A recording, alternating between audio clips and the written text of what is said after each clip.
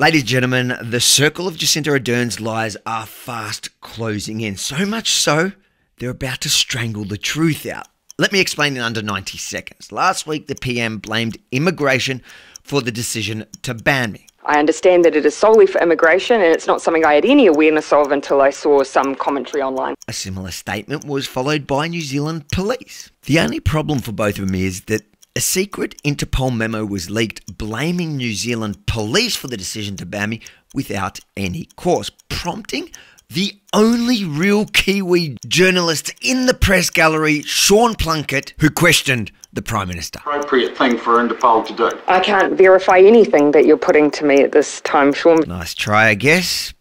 But unlike the rest of them, the veteran journalist refused to give up and put it to Immigration New Zealand, who were quickly, surprise, able to verify Interpol's interference, blaming the information they had received from Interpol Wellington.